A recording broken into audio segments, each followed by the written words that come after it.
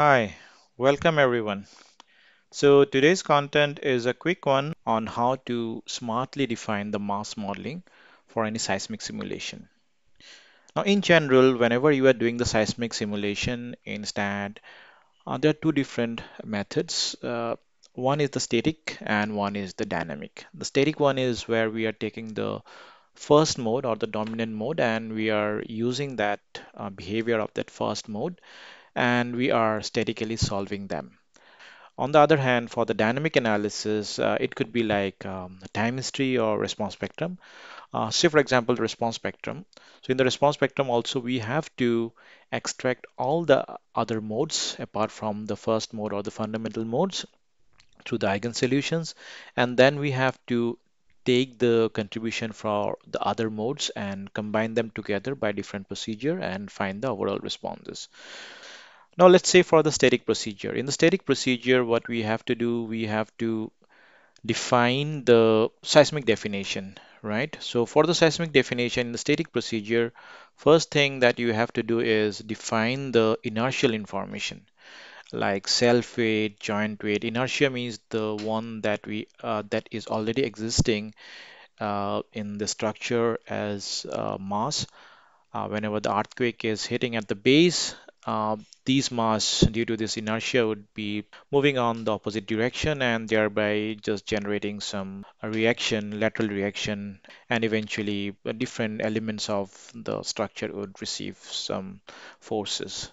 So basically, we are solving it through the equivalent lateral force distribution method, a fictitious method.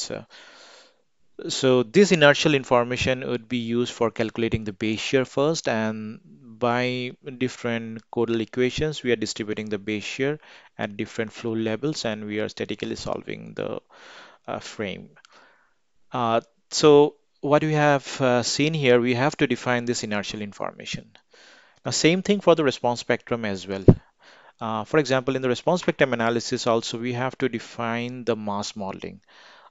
This mass means the same inertia, the dead load or the percentage of live load which is already there in the building where the earthquake is hitting the building. For example, self-weight X, Y, and Z. That means we are defining that the self-weight is allowed to vibrate in all the three different degrees of freedom if it is considered as the three-dimensional dynamic analysis. So what we have to do for self-weight, we have to define it all the three different directions. Then if there is any other imposed load, for example, live load, the percentage of the live load has to be taken. If there is any panel load, wall load, and so on. So all the different loads that is coming as an inertial load has to be defined in the mass modeling. So we have seen that in both the approaches, we have to define all those inertial information. Now, this is a very simple model, so I have only taken two different load cases, dead load and live load, where we have taken a simple flow load and the member load. But in the real life scenario, there would be a list of different inertial loads. So to define them, we have to do it very painstakingly in the static method or else in the dynamic analysis method. So there is an approach which can simplify our task. We call it the reference load. In the reference load, you have to define only once. If you are taking either a static procedure or the dynamic procedure, or else if you are defining both of them together, then you have to define them only once. Now, irrespective of whether you are doing it individually, either the static or the dynamic or the both, uh, some way around you have to define at least once this mass modeling. Now, in the conventional way, it's very painful to do because first of all, you need to read all those dead load and live load and identify that, okay, this is the inertial information and dump it just before the seismic definition and then just before on the response spectrum analysis if you have already defined the response spectrum definition. So you have to do it manually. So there is a chances of doing the error and also it's very time consuming. And also there could be the scenario like where you have to define both of them. If you go by the Indian seismic code or any other international design code, they suggest to perform both the analysis together so that even if you are getting the base shear calculated through the dynamic procedure less than the base shear calculated through the static procedure, then we have to take the conservative side. So the static procedure base shear is higher, so we have to calculate the ratio between the base shear between the static procedure and the response spectrum procedure and find the ratio and multiply the ratio to all the response quantities calculated through the dynamic procedure.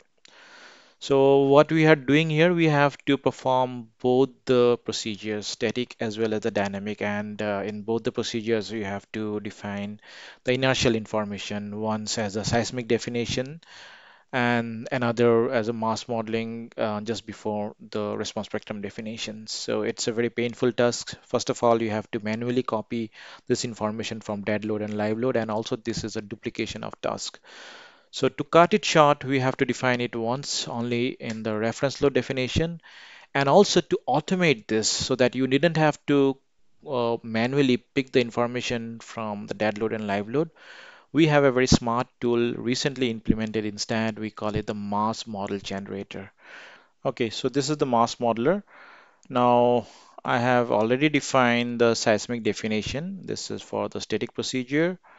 And also there is a response spectrum load case. This is the one. I have already defined the response spectrum definition. I haven't defined the mass information, that is the mass modeling. Now, assuming that in this model, I am going to simulate both the procedure, that there is the static as well as the response spectrum. And this is the load case for the static seismic analysis. And these are my dead load and live load. This is the dead load.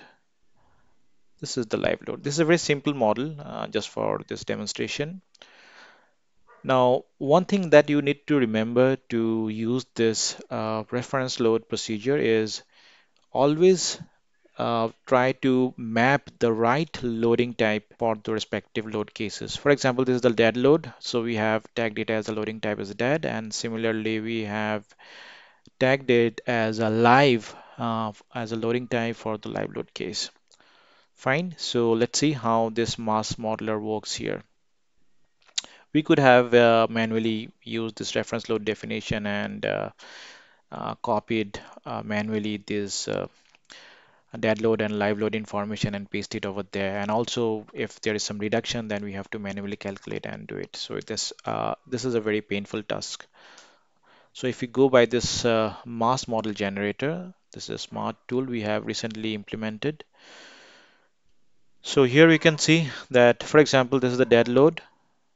We have dragged it here. This is the live load. And for example, we want to reduce its contribution up to 50% to, so you can use it like 0.5 and click on this generate. Now you can see in a single click we have smartly generated the reference load definition, or we can call it the reference load procedure of creating the mass modeling. Now here the benefit is, first of all, we didn't have to manually pick the information. Program has automatically created the reference load mass modeling by picking the values from the dead load case as well as the live load case and using the respective factors. Here you can see if you double click on this, program has rightly taken the loading type as mass, because without this assignment of loading type as mass, program can't identify the mass modeling. Okay, so here you can see that I didn't have to define any other informations for this. Just here we need to define for this earthquake load, that is the static procedure, we have to only define the directions, that's all. And all the other informations like multiplying factor for accidental torsion or natural torsion and so on. So that's all. So here we are not going to define any inertial information before the seismic definition as well as the reference load definitions. So let's perform the analysis.